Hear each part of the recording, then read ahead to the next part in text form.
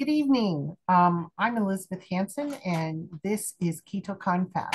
We are a group of people trying to support each other in the keto lifestyle, specifically according to the teachings of Dr. Annette Bosworth. And we're here every Wednesday, and anybody is welcome, from veterans to newbies. And this year, 2023, we are going to start our year by working through Dr. Bosworth's workbook, the Keto Continuum Workbook. This is my workbook. I've cut it apart and put it into a 3-ring binder because it's just easier for me to use that way. And Dr. Bosworth has written 2 books and 1 workbook. And I find that the workbook is the most complete way for people to understand exactly how to do the keto lifestyle, easiest, best, healthiest. Now, there are individual things that we all have to work out for ourselves. My husband, who is not here this evening. Oh, here he comes, talking about him, and he's coming in. A lot of times people do the keto diet to lose weight specifically, or to help with other health issues. But my husband isn't overweight and he doesn't really have any health issues. But he wanted to be healthy and continue to be healthy through as he goes on in life. So he decided to join me in keto. And so there are individual things. I eat fewer carbs than he does.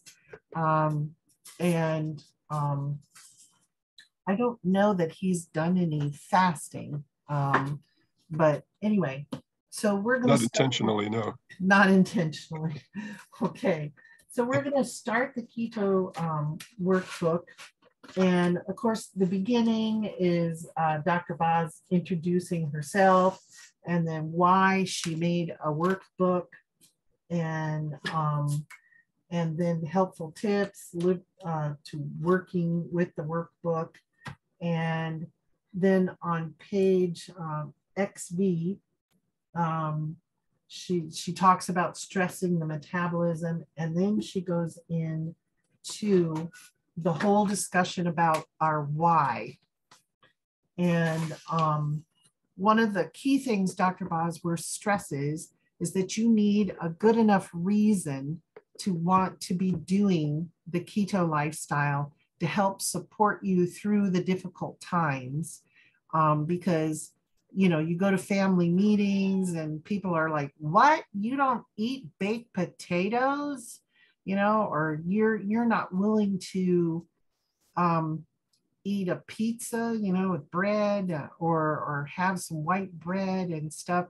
And it just makes it easier if you firmly have thought through exactly why you're doing this, why you're going away from the norm. Because right now the norm is not healthy. It's not good for our metabolic health to follow the food pyramid suggested by the USDA. And so most people will come up with reasons such as weight loss, and others will come up with joint pain or inflammation or brain fog, Alzheimer's, kidney disease, diabetes, and things. But there are other whys, such as I want to be able to play with my grandchildren and be more flexible, or I want to sleep better at night, or I don't want to have bad breath, or I want to cut down on my flatulence, or whatever. Not all of these things are necessarily medical, but they're all good whys. But make sure you find a strong why. And this whole front section of the workbook, she devotes 1, 2, 3, 4, 5, 6, 7, 8 pages of the beginning of the workbook to figuring out your why. She has good questions to ask yourself, how to define your why, how to search out your why. And so it's a good section to go through. Now, if you're watching on replay on our YouTube channel, last week, the members went through and discussed their why as to why we have chosen to go with keto. So you can go back and watch the January 4th episode of Keto Confab from 2023 and learn what we had to say about that. I think that was what we did in the whole thing last week. Now, the second thing that Dr. Boz discusses is building your tribe. So, Julie, what do you think she means by building your tribe? Well, it's a good thing you didn't ask me that question earlier because I was on the phone with my son. Okay. Building your tribe is about getting around people that want to do it like you do and getting that support of like people with like minds and having a group of people to bounce ideas off of or to get some encouragement from. And it's much like your church family or your family, your close family, close friends, just people that believe the same way you do and want to do it together. So Scott, does that mean that every person you include in your tribe is a person who's actually actively doing keto? Can you have people who aren't on keto supporting you in your tribe? Scott, you're muted. Oh, I'm sorry. Did you okay. Well, not necessarily, although I don't know if there's a lot of people that are not keto or post keto who would actually be supportive, though, necessarily. Well, but what you're looking for are people who aren't going to try and sabotage you or be negative about what you're doing. Tammy, do you have any friends or family that aren't doing keto, but yet they're supportive of your choice to do keto? Yeah, my husband does not do keto, and he has all kinds of stuff in the house that I don't eat. He gets these little pies from Walmart. He gets these the refrigerator's full of stuff that's not keto. And I choose not to eat it, even though it's sitting right there in front of my face. He has M&Ms in the freezer, and he's got ice cream in the freezer because he has ice cream every day. But he doesn't. I don't know that he's 100% supportive of my decision to not eat it, but he doesn't try to sabotage me. He knows what I'm going to eat and not eat. And when he makes dinner, when we're together, because he works second shift, so he's not here. He might make something that he knows I'm not going to eat it. He'll make French fries, and he knows I might eat one or two. I'm not going to eat things, and so he is supportive in that. He doesn't nag at me or doesn't try to sabotage my meals. But the things are in the house, and I can't control that because he's not keto. Yeah. So I call that supportive. He's not supportive, so that's supportive. Yeah. He's not trying to make me eat things, or try to encourage me to eat things that he knows I'm not going to eat. I say your diet is your diet and mine is mine, and I don't try to make him eat keto, and he doesn't try to make me eat his stuff. So. Of course, it would be easiest for all of us if we lived in a household where everyone in the household is doing keto and everyone in the household is knowledgeable and everyone in the household is supportive. And we only went out to restaurants that were keto and over to friends' houses that were keto and talked to people at church who were also keto and everything, but that isn't life. That isn't life. But what Dr. Boz is talking about is finding a core group of people that you can talk about ups and downs of keto, discuss, I think I'm not getting enough to eat. I'm going to up my protein, or I'm going to go to 25 grams of carbs instead because I'm just not doing well, or I've hit a plateau with my weight loss and everything. So we have to look around for our tribe and find our tribe. Scott and I live in a small town, North Dakota, we haven't found too many other people who are actively doing keto or totally understand what doing keto is. We've met a number of people who are like, oh, maybe I should do that, as they sip on their soda and eat 3 cookies at the Christmas dinner. You know, but nothing comes of it, you know. And so, you know, that's one reason we started this support group, was to try and help support ourselves. It was purely selfish, to try and help support ourselves, because, you know, in our community, there aren't that many people. And so I'm the closest one to you, probably. what? I'm the closest one to you, probably. Right. Yeah. Hannah's making noise, and I need her to stop because I can hardly hear. So when I first, and I was in Dr. Boz's class when she first started, the first one. And so I did we did have a couple of people that got together and had phone calls, and there was probably 4 or 5 that would do a phone call or a Zoom meeting. I can't remember how we started. And, you know, as time went by, it dwindled down, but me and Michelle have been talking for, you know, almost 3 years, and we still talk every week or most every week.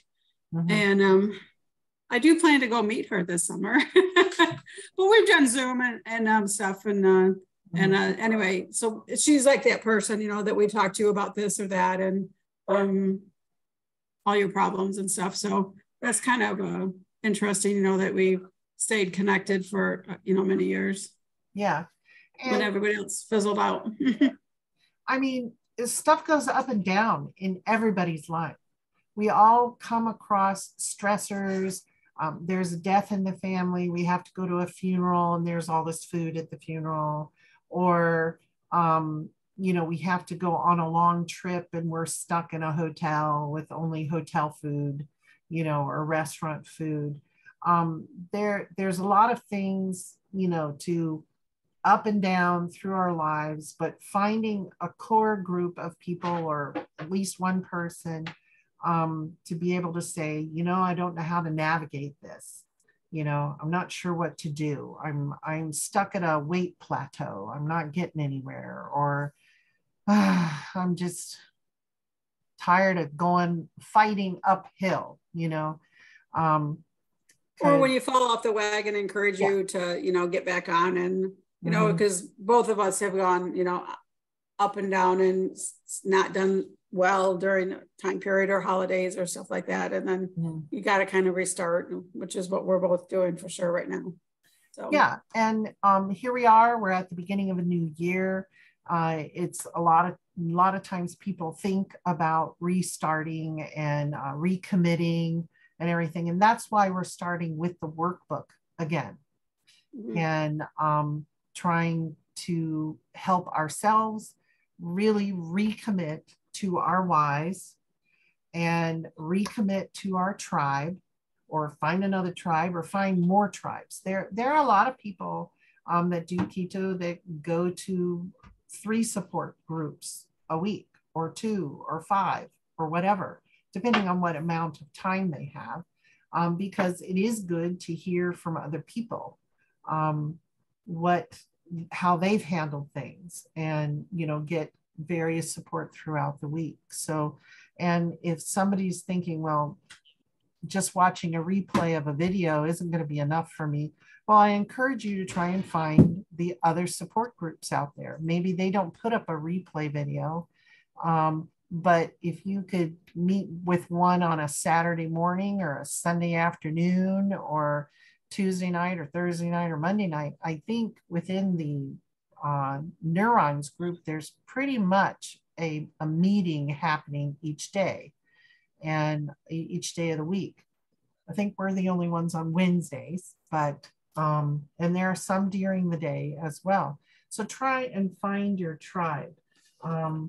Then from that point, Dr. Boz goes into what kind of supplies you need when you're starting. Now, when I started keto 2 years ago, I didn't buy any of the MCT oil or the what's it called? BHB. BHB, because I have a lot of food sensitivities, and I'm like, I don't think I could take those things. And sure enough, I can't, because a lot of the BHB has stevia in it. I can't use that. And the MCT oil is coconut oil, and I can't do that. But a lot of people need that extra little oomph to get through the first little bit, especially the MCT oil to help them, and the BHB to help them start producing ketones. Did any of you use any of those things when you began your keto journey? The BHB or the MCT oil? No? I did buy some eventually and try it, and it's still up in the cupboard. Mm-hmm. I didn't really try it because I didn't. I tried. I did the same. You tried what? Everything. Oh, you tried everything? Did she say everything? I don't know. I think she froze. Oh, no, there she's unfroze. Julie? I said that I tried those things too. Okay. And did you feel they made the transition into keto easier, or did you feel more supported with them? No. No. Not really. I know a number of individuals who are vegetarians, don't eat milk or don't eat meat or fish. They will eat cheeses, milk, and eggs. And they found that the MCT oil was one of the only ways that they could get their fat up enough to really start producing ketone, because they weren't getting enough fat. And so, you know, some people may need it. Some people feel that it really supports them, but right now the consensus here among us four is not so much, but they're there if you want to try them. Now, the other things that she suggests is getting the Chronometer app. Now, I have the Chronometer app. I have to confess, in the last 5 months, I haven't used it a lot. That's probably one of my reasons. I know I'm going over on my carbs. I started using it again beginning of the year, but I'm kind of out of the habit. I really need to get back in the habit. So it hasn't been every day the last 11 days. But Scott, could you talk to us about some of what you learned by using the Chronometer app? Yeah, it's been a while since I've been in there intensively, but I saved a number of things from Chronometer. But, you know, one thing that I learned is that, you know, that people assume that citrus fruit has lots of vitamin C, but really you can get almost as much vitamin C from an ounce of broccoli as an ounce of citrus fruit. The other thing is, you know, people believe that fruits in general are healthy, that they have lots of nutrients, but actually they don't. An ounce of spinach or kale has much more, much higher nutrient content in vitamins and all sorts of things, vitamins and minerals, than pretty much any fruit that I've seen. And so, you know, different things. But yeah, it's really interesting though that Chronometer, you know, can break down. You know, you can ask, you know, how many nutrients are in a cup of something, or an ounce of something, or a gram of something, and it'll tell you. Also, in Chronometer, you know, if people eat at Arby's or Subway or McDonald's or something, you know, you can type in an Arby's roast beef sandwich or a Subway turkey and vegetable sub, or, you know, different things, and it'll, you know, it'll give you the breakdown of those specific things as well. Because unfortunately, a lot of people these days actually don't really cook at home. They actually eat fast food, unfortunately.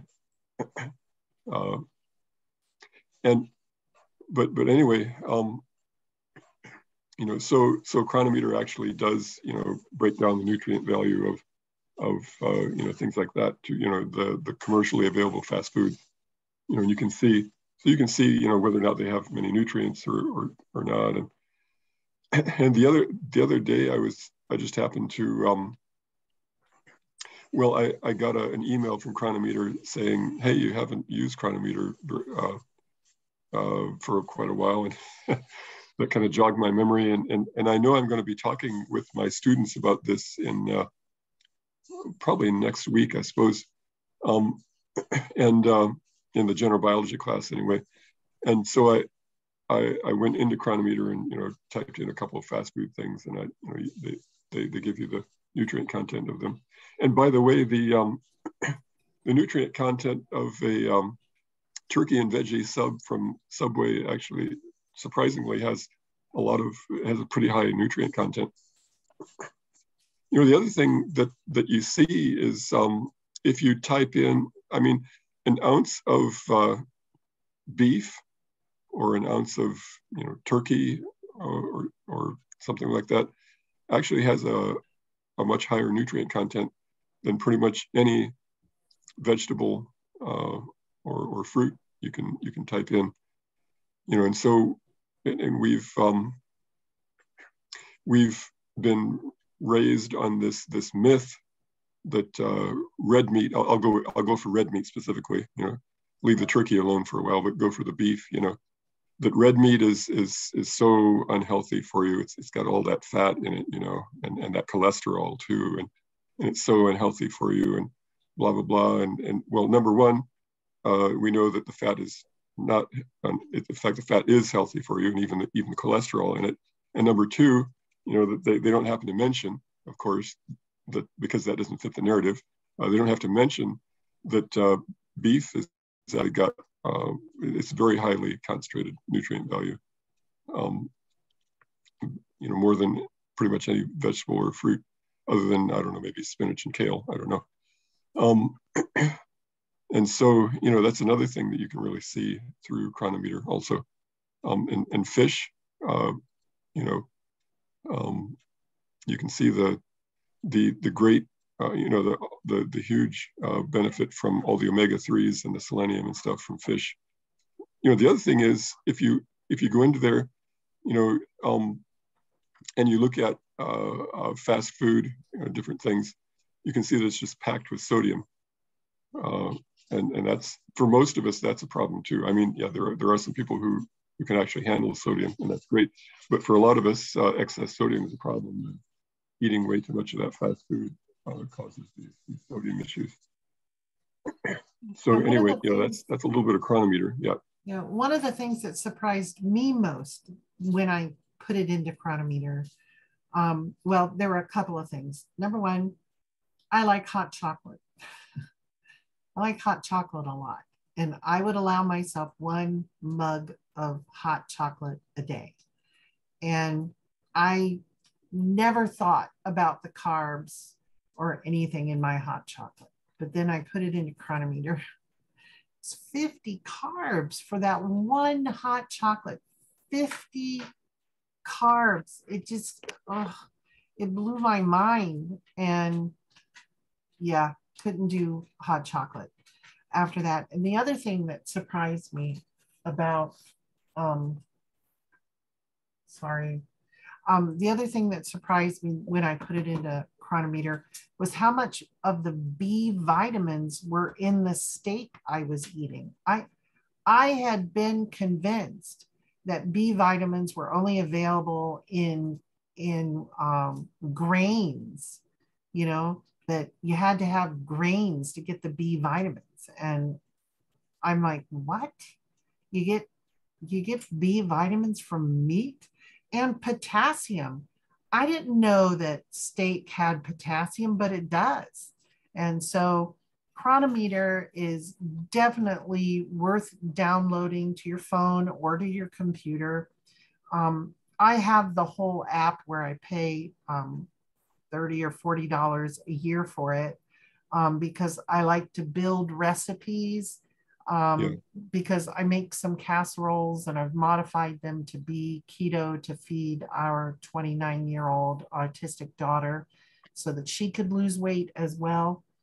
And so I like that ability to do that. But other than that, Scott doesn't have the full app, but he manages with it and everything. Yeah, you know, even with the free subscription, you know, you can, I mean, you have the ability to type in any food and see what the, you know, what the nutrient value is. And so, you know, and the other thing is, I mean, you know, with most people, I mean, their diet doesn't vary that much, you know, and so, I mean, once you've typed in all the foods you eat and gotten the nutritional value, well then, you know, there you go. The other thing is, you know, you can type in what you eat on a typical day, you know, all of the food you eat on a typical day, and it'll, you know, it'll tell you then, with all of that food, you know, which vitamins you're not getting enough of, and which ones you're getting too much of and stuff. So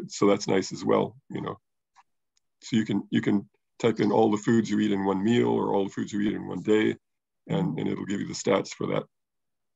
And I like how you can use the app on your phone to scan the barcode on packages and get, you know, the data. And I like how it saves frequent foods that you put in. Like, I don't have to retype eggs cooked, you know, it saves them for me. It saves it for me. So anyway, I think for tonight, we'll end at the Chronometer app, and we'll pick up again about measurements. That's on page 20 of the workbook. And if you're new and you're wanting to get this workbook, it's available on Amazon.com. I believe it's also available on BarnesandNoble.com. I haven't seen it like in Walmart or Target on the shelf, but it's again called Keto Continuum Workbook. Keto, there's a shine on it. Keto Continuum Workbook by Dr. Annette Bosworth. I will put a link to it in the description of this video. And is there anything else anybody wants to say before we stop our recording here? And I'm sorry, the cat's in the way. Cat decided eggs have a lot of B vitamin. Pardon? Eggs have a lot of B vitamin as well. Yeah, the eggs have a lot of B vitamin, a lot of albumin, which is good for keeping your fluid levels good. Eggs should be considered the superfood. Yeah. Because it's everything in it that you need. It's a complete food. Eggs are. I get tired of them, and they're kind of expensive now. It's like buying a diamond ring, but that's why I have chickens. We all need to get chickens. Let's all get us some chickens. See what your city says. You could maybe have 3 hens. That'd give you enough chicken or eggs for the day. Yeah. Anything else we should say about our why and about, you know, supplements and our tribe and stuff before we end for tonight? Well, I think that everybody needs to realize that sometimes you get low on electrolytes because your body tends to flush them out easier. So if you're feeling a little bit like lightheaded or something, it could be that you're low on some electrolytes. One of them mainly would be salt. I'm not talking sodium, like what they process foods with. I'm talking like pink Himalayan salt or real salt, something that has some value to it. That can make you feel kind of icky if you get low on your electrolytes. Yeah, I think next week we will cover magnesium and sodium and water intake and potassium and icky feelings and stuff like that. I think that's in the next section. I don't think it was gone over in this section. So, all right, well, thanks for the discussion, everybody. And I'm going to end the recording here, and we'll see you next week, where we'll carry on with the workbook and carry on carrying on. And I'll say good night. Good night. Drive safely.